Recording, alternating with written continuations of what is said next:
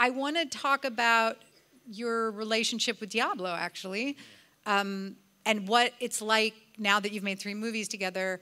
This is going to frustrate the shit out of you, what I'm about to say. She works really fast. She said to me, she had a 2-sentence description of the movie. I said, that's amazing, you have to write that. And I think it was like 6 weeks later that the script showed up. I got an email, the script was attached, and that was the shooting draft. I mean, that's the movie that we went and made. She's a pure writer in that she does not index card, she does not treatment, she knows what the first scene is, and then she just starts writing, and she kind of walks into the woods and walks out the other side. I mean, it took me 7 years to write Up in the Air. I don't know how she does it, but we really think of these 3 films as linked now, Juno, Young Adult, and Tully. I think of all 3 of them as movies about not knowing where you are supposed to be in the timeline of life. That, you know, Juno is about growing up too fast, and Young Adult is about growing up too slow. And this one is about that moment where you become a parent, and you are forced to grow up. You are forced to stop occupying a space that your child must now occupy, and is the moment where your younger self seems to become a different person.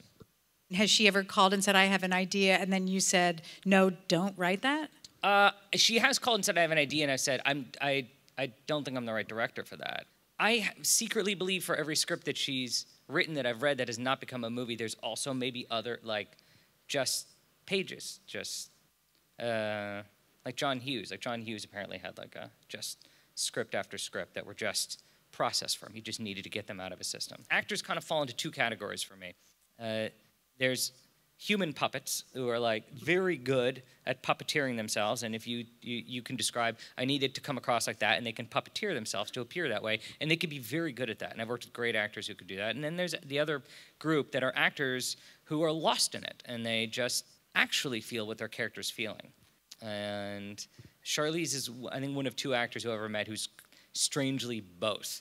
She's 100% aware of everything that's happening around her, crew-wise, camera-wise, acting-wise, on set, in the scene, but simultaneously knows exactly how to get in touch and be vulnerable. I mean, obviously the body stuff is amazing, and that her transforming and becoming, you know, a postpartum body, and the way it weighs her down, the way that her eyes go blah when she's staring at the television, just the sinkingness of it is so good. I think that actually happened. I mean, now, she gets asked about the weight gain a lot, and the way she describes it is that it's the first time she really experienced depression, that eating all that food and this constant intake of sugar and not having a relationship with what her body is anymore, and waking herself up in the middle of the night to keep on eating salt and sugar to make sure that she can get her body in a short time to where it needs to be.